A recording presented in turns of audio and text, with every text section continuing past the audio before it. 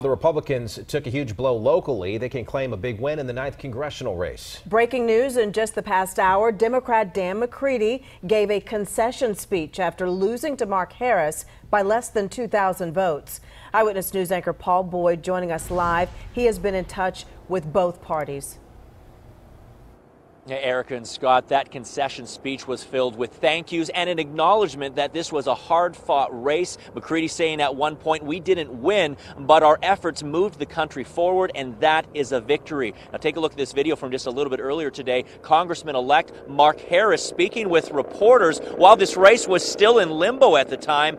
But we did find out that a few hours later, around 4:30, McCready called his opponent to officially concede the tight race. We're told that McCready spent much of the day with his campaign team looking at the data, trying to figure out if they could make up those 1,800 votes, and they did not see a path to victory. Here's part of Dan McCready's concession speech to supporters from a short time ago.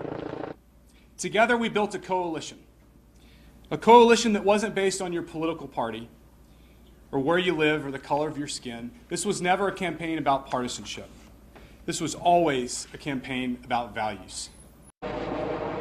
And McCready, a former Marine, had a theme at times about continuing the fight. It sounded at points like he wasn't done with his political career towards the end of his speech, but it'll be interesting to see where he goes from here. Of course, Congressman-elect Mark Harris told us today that he is on his way to Washington, D.C. on Monday to begin orientation. Reporting live outside the Board of Elections, Paul Boyd, Channel 9 Eyewitness News.